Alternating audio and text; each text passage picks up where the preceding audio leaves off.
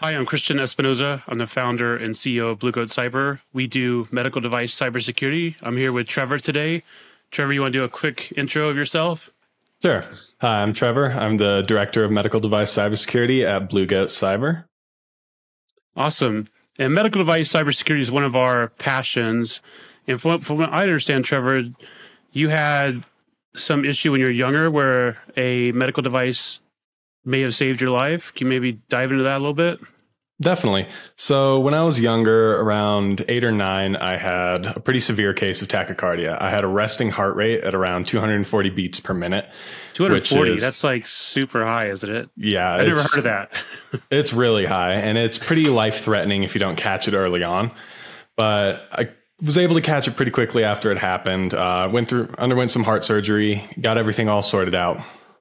Now, the problem with tachycardia is it tends to just come back. And there's no real way of predicting whether or not it will come back. And it can come back anytime from a week after surgery to a year, 2 years even. 2 years is typically the upper limit. But as part of that, I was wearing an ECG monitor the entire time. And this ECG monitor, I had all these electrodes hooked up to me 24/7 for 2 years. And I was monitoring anything to do with my heart. It was monitoring the pattern, if it went up too high, if it went down too low. And then that was going to a phone with a Bluetooth connection. That was getting uploaded to the cloud. And then my doctor was able to monitor that, see if anything was out of place. And then he was able to see if something was going wrong, something was coming back. He could let me know. Luckily, that never ended up happening. I went through the whole monitoring process and never came back. And then that's been quite some time now, and I don't have anything to worry about there. Yeah, and haven't we worked on some very similar devices in Blue Goat and made them secure?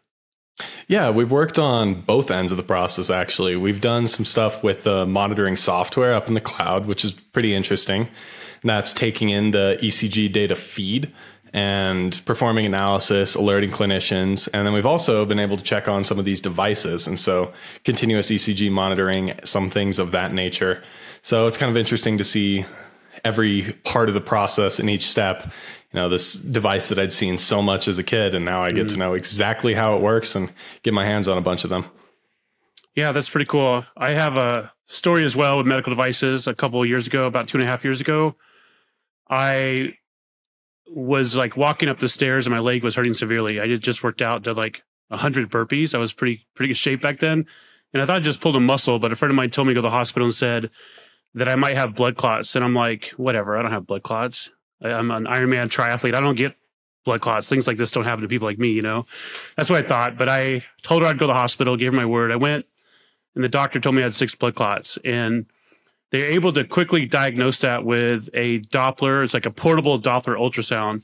And I think that, if it wasn't for that device, I may not be here today because they're able to quickly diagnose the blood clots. And it wasn't just one, it was like 6 on my legs. So it's pretty severe. So I'm passionate about making sure these devices stay on the market, because if somebody hacks into these devices, obviously they might get recalled or taken off the market or give a misdiagnosis. And one of the interesting things about you, Trevor, is we both do extreme sports, and extreme sports is about reducing risk, and cybersecurity is about reducing risk. And ultimately, we're trying to reduce the risk for medical device manufacturers and make sure these devices are secure and they can enhance, patient care. So it's a little bit about Trevor. I met Trevor, him and his dad rock climb, and I met him through his dad. We were doing a rock climb together here in Arizona, so it's kind of interesting. Do you want to talk a little bit about, Trevor, about like the difference in normal cybersecurity, as we like to say, versus medical device cybersecurity? We kind of talked about it a little bit in terms of risk, but what would you say the differences between the two? I think one of the big distinctions is typical cybersecurity risk is usually going to be the financial impact. So what happens if, XYZ company gets breached, they have data loss, and they can lose, sensitive information to the company, they can get exposed to lawsuits, and often cyber events are extremely, extremely expensive, costing upwards of hundreds of millions of dollars for certain organizations. Now, the impact with a medical device can be life or death, and it can be life or death in immediate circumstances. If a life support system or a vital monitoring system goes offline because of a cyber attack, people can die very quickly.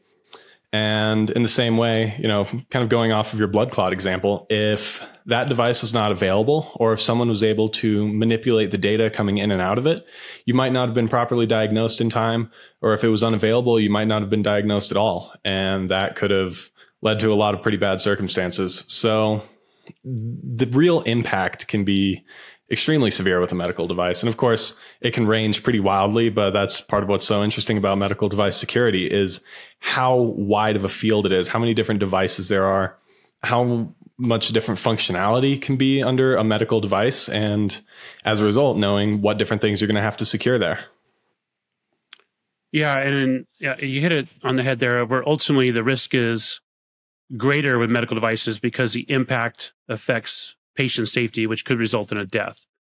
Whereas with normal cybersecurity, the impact typically is some loss of confidentiality or a data breach or something along those lines. Like the MGM data breach might be a good example of that, versus WannaCry, which is a pretty good example in healthcare. And a lot of people didn't understand WannaCry. And one of the things that happens with ransomware, such as WannaCry, if it affects medical devices or even a hospital environment, and the systems are inoperable, if a patient arrives, let's say with a heart attack via an ambulance, and they're delayed intake because their systems have ransomware on them in the hospital, that patient can die because every second counts if someone has a heart attack. Or if the medical device is unavailable because it has ransomware that's used to help diagnose that patient, then that could have dire ramifications as well. And didn't you do a lot of research on WannaCry? Yeah, it's a really interesting vulnerability. So that was a pretty prolific bug. It affected the Windows operating system, which is something that we see pretty commonly on medical devices and, of course, in medical intake. Active Directory is used in 90%, I believe it's actually 98% of Fortune 500 companies. So Windows is definitely the giant of the industry. And a vulnerability that effectively just targeted Windows targets a lot of stuff. I mean, there are billions of devices out there running Windows, and for most of them really to be vulnerable to attack, including medical devices, it's pretty common for us to see diagnosis devices or life support devices running Windows operating systems, and understanding that those can be crippled by a ransomware attack and effectively just taken out with no easy solution. It's a pretty scary thought, and dealing with ransomware operators is never an easy process. It's an expensive, dangerous process. To comply with the ransomware propagates the problem, and to not comply, you don't know if you're going to get your information back. And so being able to make a device secure the first time and make a network secure the first time so that you're not worrying about these attacks in the same way is pretty paramount to preventing this type of problem from happening. Yeah, and I've been doing medical device cybersecurity since 2015 when I had my first cybersecurity business. And I remember a lot of the devices, and this is around the WannaCry era, were running on Windows IoT. So these were embedded medical devices, but they're running a Windows operating system. And a lot of people don't think embedded devices run Windows, but Windows does have, an embedded operating system, which was subject to the WannaCry ransomware as well. Yeah, it's pretty. Go ahead. It's pretty remarkable how widespread that one was. And I know that was sort of the initial uptick of ransomware threats. Of course, it's now anything. It's the only thing that you hear about in the news about cybersecurity now is ransomware. After, like earlier, you mentioned MGM, when basically all of their casinos were ransomed. People couldn't even get into their hotel rooms because the locks were connected to. That's right. Yeah, the locks were hooked up to their Active Directory, which is, everything is connected to the internet. And I think people really realized that during WannaCry. They saw just how bad a ransomware attack can be and how much stuff can get taken out. And that's part of what has led to increased cybersecurity awareness and, increased efforts for security, transparency, and closer efforts around keeping a system and a device secure. And just not something that was always addressed before. Yeah, 100%. And with traditional cybersecurity, we're always concerned with the CIA. We like to say the confidentiality, integrity, and availability. And the primary focus with traditional cybersecurity is on confidentiality, making sure protected information or personally identifiable information isn't leaked, like credit card numbers. And with medical devices, the main focus is on integrity and also availability, because if data can be altered on a medical device, it could cause a misdiagnosis. Or if the data is unavailable, it could cause delayed treatment, which could cause patient harm. So the focus is a little bit different, because oftentimes the C, or the confidentiality, sort of is a lower priority with medical devices. Would you agree with that?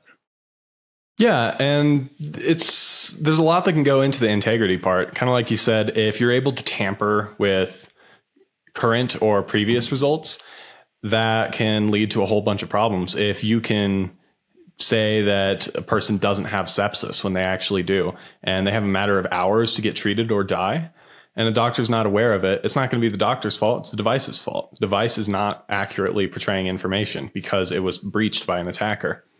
And even with confidentiality, there's still plenty of different medical device systems, medical device data systems, even some just pure medical devices that'll process patient information that, under HIPAA has to be protected, and lots of stuff can go wrong there with data getting breached, loss of information. But certainly the integrity and availability are really big focus points, since accurate and quick diagnosis is often a life or death situation.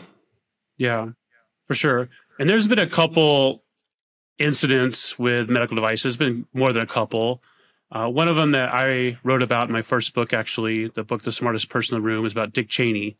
And a lot of people don't think about things like implantables, but an implantable, such as a pacemaker, which is what Dick Cheney had, was susceptible, and some of them are, they've been recalled, was susceptible to somebody wirelessly connecting to it and being able to shock the person over and over and over. So Dick Cheney actually had his pacemaker removed because he was so concerned about this threat. Because imagine if you have a pacemaker and somebody from a couple hundred feet away with a high power antenna can wirelessly connect to it and cause your heart to be shocked over and over and over. Obviously, that could cause pretty severe consequences, especially if your heart is already compromised. And there was actually a Homeland episode about that, which is kind of interesting, because a lot of the things in TV are based on reality and vice versa. So I thought that was interesting. And then, have you heard about that guy, Barnaby Jack, Trevor? You know anything about him? Yeah, he was doing a lot of research on kind of similar situations like that. Like with the pacemaker, he was kind of making a case for assassination attempts with a pacemaker. Yeah. He also did some research on insulin pumps. And if you could increase the flow rate of insulin, you could kill somebody. And I think he did some research on drug infusion pumps as well. There's a vulnerability in drug infusion pumps for a while where somebody, again, wirelessly could connect to it and increase or decrease the flow rate. So if you're being administered a drug such as morphine because you're under pain management, and I max the flow rate of morphine through the drug infusion pump, you can cause somebody to OD. So there's, again, dire consequences. And what's interesting about the Barnaby Jack story, he was about to give a presentation at Black Hat, I think it was 2013, and mysteriously, or maybe not mysteriously, but ironically, or coincidentally, the week before the presentation where he was supposed to tell the world about all these medtech vulnerabilities, he OD'd in his hotel room. So I thought that was, not to be a conspiracy theorist, but a little bit of interest with the timing of that, Yeah, there are a lot of really interesting stories kind of around that different timing. I know there was a similar story around Mimikatz, which is a tool that we use, talking about how common Windows operating system is on devices. We use that tool all the time. And the only reason it was ever released to the public is because one of the researchers who developed it, a French guy, was at, I believe it was Black Hat. It was a conference, I think it was Black Hat in Russia. And someone broke into his hotel room and stole a copy of the tool. And so he figured the only responsible thing to do was to immediately reveal it to the world at Black Hat. So it's kind of interesting how many shady things happen around that conference. Yeah, I hadn't heard about that. Thanks for joining us on our first podcast. In the second podcast, we're going to go over a little bit deeper dive on some of the vulnerabilities of medical devices and a little bit about the regulatory landscape as well, and what the industry as a whole is doing about it. Hope to see you there.